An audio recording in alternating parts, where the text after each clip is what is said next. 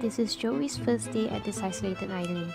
He went for a swim at a beach near his house, but unfortunately he went too far and the tide swept him away to the island. He had no food with him and he could only find a bottled water that would last less than 3 days.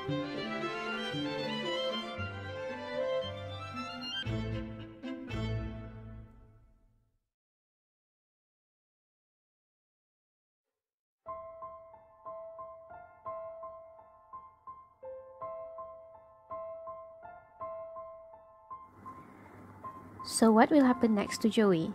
When Joey's blood glucose level depleted, his body will enter the first phase of starvation, which is the carbohydrate metabolism.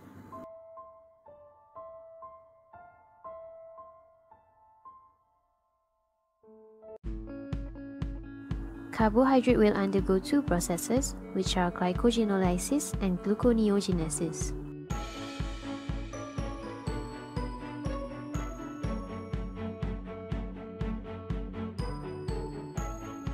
First and foremost, Joey will undergo glycogenolysis, which is the breakdown of glycogen in his liver to form glucose. In the pancreas, glucagon will be released in his bloodstream due to the drop of blood glucose level. This hormone acts as a signal molecule to the liver so that it will increase the rate of glycogenolysis. Glycogen in liver and muscle cells will undergo glycogenolysis, which results in the release of glucose. Glucose released by the liver will be used up by other cells, while glucose released by muscle cells will be used to provide energy for muscle contraction.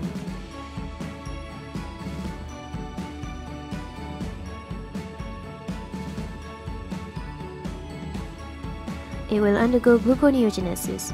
Gluconeogenesis is the production of new glucose from non-carb sources such as lactic acid, lipid, and amino acid. Next, as we all know, the breakdown of glucose to form pyruvate is known as glycolysis. In turn, during starvation, the pyruvate will reform back to glucose and this process is known as gluconeogenesis. This is what happened during starvation.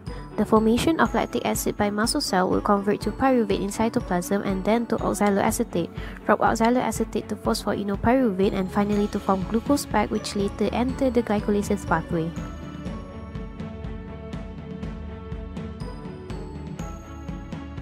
Finally, this gluconeogenesis process will occur in the liver.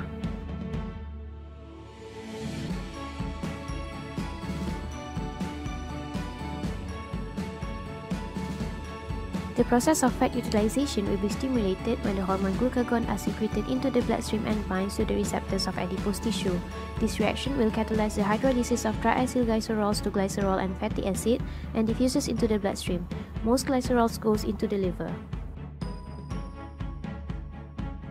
In the liver, enzymes will convert glycerol to dihydroxyacetophosphate, which is the intermediate molecules of glycolysis. Finally, the product of triacylglycerols breakdown will eventually lead to glycolysis back and the cycle will proceed to Krebs cycles and electron transport chain for ATP production.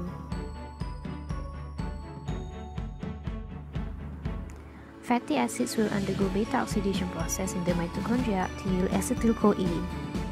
However, fatty acids cannot directly enter the mitochondria to yield acetyl-CoA. They need to pass through the transport system named carnitine shuttle after the fatty acids is activated.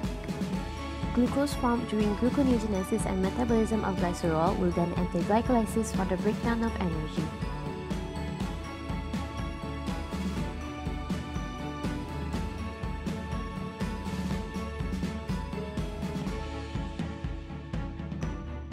Proteolysis also provide carbon skeletons for gluconeogenesis. Initial sources of proteins are those that turn over rapidly, such as proteins of the intestinal epithelium and the secretions of the pancreas.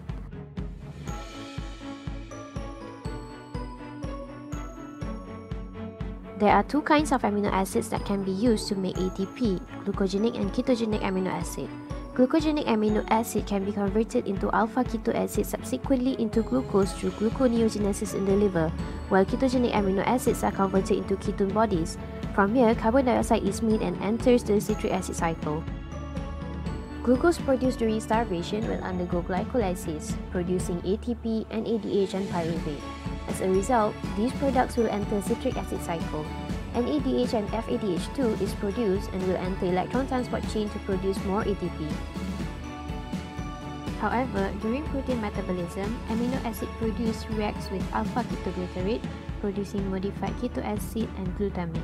The modified keto acid may enter directly into Krebs cycle as acetyl-CoA, alpha-ketoglutarate or succinyl-CoA.